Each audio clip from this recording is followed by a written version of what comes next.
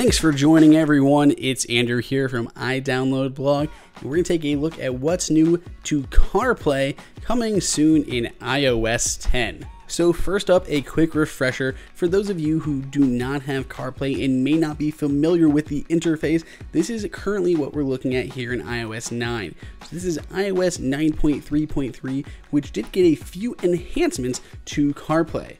So inside of here we have the maps, and maps did get a pretty big overhaul in iOS 10, not just for CarPlay, but a huge update on iPhone and iPad.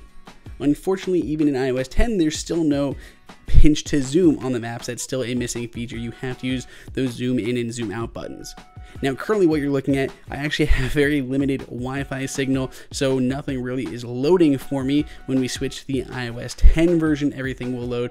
But this is the interface that you see for iOS 9. So take a look at that top bar. Right now we have that minus and plus on that top left-hand corner.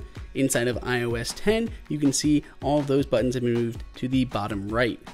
You can see actually now destinations load because my phone actually has LTE instead of just using my Wi-Fi signal. A lot of this inside of destinations looks pretty familiar. It's been slightly tweaked because of new features coming in iOS 10, but unfortunately the big bulk of the iOS 10 mapping features are reserved for just the iPhone and the iPad. Namely, really cool things like the third-party integrations.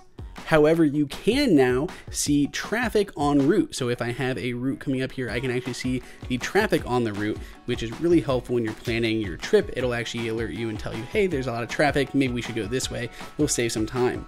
If I go back to search and I need to stop at a gas station, I can actually tap on the BP here, and it'll actually tell me that's going to add 3 minutes to my current route. So that's how it'll take me, and it'll reroute and take me a little bit out of my way to stop at that gas station before getting back on my route to my final destination.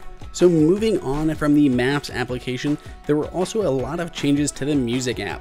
Apple Music launched with iOS 8.4, but unfortunately didn't show up in CarPlay until iOS 9.3. Now that was the initial implementation, but in iOS 10, they have a heavier focus on library. Now there is the For You section and everything else that you would come to expect with Apple Music.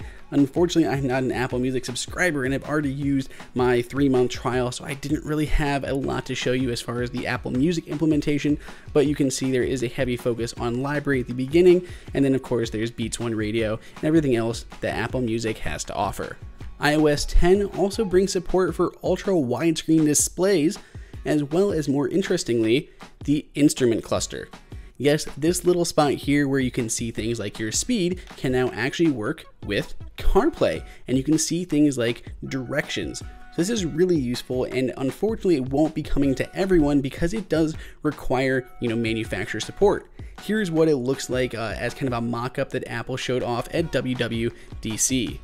Now those are what it actually looks like on your car's monitor, but if you go to Settings, General, then CarPlay on your iPhone, now you can see I have my sync here. If I open up that, you'll notice you now have a new display on top that actually shows you all the apps you have installed. And just like you can for the first time in iOS 10, you can remove or hide certain apps from appearing. So if I don't want to actually use podcasts, I want to use Overcast instead, I can remove that and I'll just add it to a little shelf below. With support to remove first-party apps and third-party apps, you also can rearrange them. This is very nice because you're not stuck with how Apple aligned them up, but it works just like on your home screen. Touch and hold for a second and then move them around to the order you'd like. Unfortunately, you cannot remove completely everything. You're still stuck with the defaults like phone, music, and maps. Now this is not exactly a CarPlay feature, but if you were not aware, in iOS 10, it'll actually now remember where you've parked your car. So anytime you get out of your car and it disconnects from your CarPlay system, it'll mark on your phone where that car was parked. You can also add a photo or edit that location if you'd like to manually adjust that or manually add more information, but we'll do all that for you. Lastly, VoIP apps like Skype, if you're going to do phone calls, those have also been upgraded in iOS 10. So now you'll actually be able to receive Skype calls the same as you would a regular phone call through your CarPlay system. Now iOS 10 does bring a lot of nice little tweaks to CarPlay, but it's still in its infancy. A lot of manufacturers are still adding support for CarPlay, and almost none offer wireless CarPlay, which was introduced in updates previously. So what do you guys think of CarPlay, and especially CarPlay in iOS 10? Is this something that you want in your next vehicle? Let us know down in the comments, and please subscribe for more just like this. Until next time, this is Andrew for iDownload Blog.